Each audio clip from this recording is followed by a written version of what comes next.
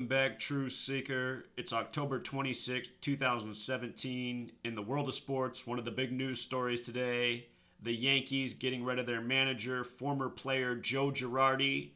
Again, this is a perfect example of how all of the world of professional sports is scripted by a numerological code. What is true of Joe Girardi's firing today is true of every single thing that happens in the world of professional sports. Today, October 26th, it's the day that leaves 66 days left in the year. In the language of gematria, Girardi with the alphabetic order is 66. The name Joe Girardi with the reduction method, also 66. So what a day to fire Joe Girardi. Plus it's the 26th. The 26th. Yankees equals 26. Joe Girardi, he's managed for 11 baseball seasons, 10 of them with the Yankees. If you write out 10 as a word, it sums to the same thing as NYC. Perfect match, 10 and NYC. But with regards to 11, New York's the 11th state. If you add 1 through 11 together, it equals 66. Getting fired on the day that leaves 66 days left in the year. Parting ways. I'm sure he'll be on another team next year, all part of the scripted narrative.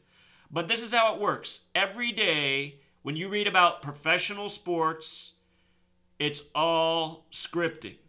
Here was the story yesterday, October 25th, about how the Queen Elizabeth, how she's won $8.8 million in horse racing since 1988. They tell you since 1988, she's won $8.8 million. And this is how I figured out gematria, because if you pay attention to the news, they report like this every single day. Every single day they report like this. If you just read the stories, you're like, is there something I'm missing here with the numbers? 8.8 million since 88? It took me 10 years to figure this out. I started this for 10 years before I figured out that there was numbers behind the words. Elizabeth equals 88, so does Queen. How fitting that she's won 8.8 million since 88. And I'll remind everybody what I showed them last summer, the Donald Trump convention. He came out to Queen, "We are the champions," and it was exactly 88 days after the Queen's birthday. And then at the Democratic convention, they had that actress, Elizabeth, whatever her name is, mock Donald Trump, come out to the same song and act all stupid. Another Elizabeth. You guys, every day the news is this way. That's why my blog has, 20,000 posts since I started doing this in 2013. And if there was a full team of us doing this, there'd be 1 million posts, because then we'd have enough time to decode every single news story there is. Every news story that comes across my path, I take the time to decode it. And I put it out here for all the people to see what's really going on. All news is contrived this way. All sports games are rigged this way. All managers are let go this way. There's no exceptions. This is called Kabbalah. This is knowledge for elites, like people in the royal family. Be sure to pick up my book. It's about to release. I'll let everyone know where they can pick it up. Kabbalah. The important rule in Kabbalah is God created the world by merging the letter with the number. That practice is called gematria. Gematria, Kabbalah, tree of life, the cabal, the political elite.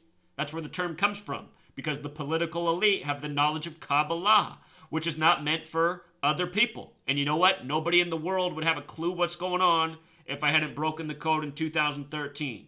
And the only reason I broke the code is because I saw what the media was even without the code. I knew it was here to mock us, make fun of us, lead us astray, terrorize us with propaganda and deceit.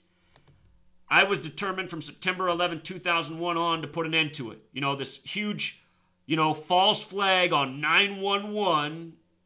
I don't know how more people didn't see it. And almost everyone made fun of me and called me conspiracy theorist and tinfoil hat, all the crap. And I just, because of all that, I said, I'm going to prove all these people wrong. I'm going to show all these people they're dumb, ignorant motherfuckers, that they need to shut the fuck up, that they need to learn their place, And lo and behold, I find out that the people who are doing this follow this book called the Talmud. The Talmud, this is what the Jews go by. In that book, it says that people who aren't Jews are lessers. They're fucking retarded. They're a slave race.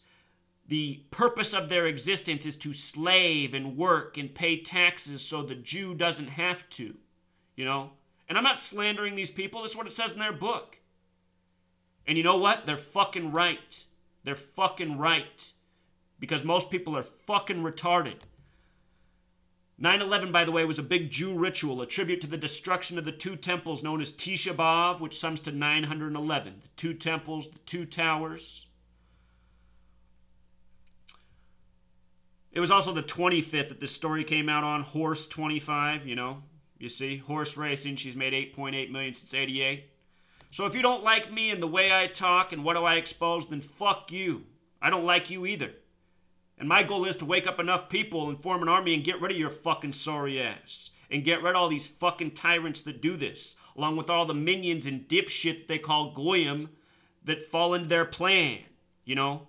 All you idiots who get up and lace up your boots so you can go to work and slave and pay your taxes and then come home and watch your rigged fucking ball games while you don't give a shit about the truth. And you call somebody like me, you know, tinfoil hat, get out of your mom's basement. Man, fuck you. I've been working since I was a child. Haven't lived with my mother since I turned 18. Paid all my own bills. Pay my mother's bills. Fucking retards. Trying to talk shit. Stop speaking about what you don't know. Learn something from me. I only speak facts. It's a good way to speak. Until next time.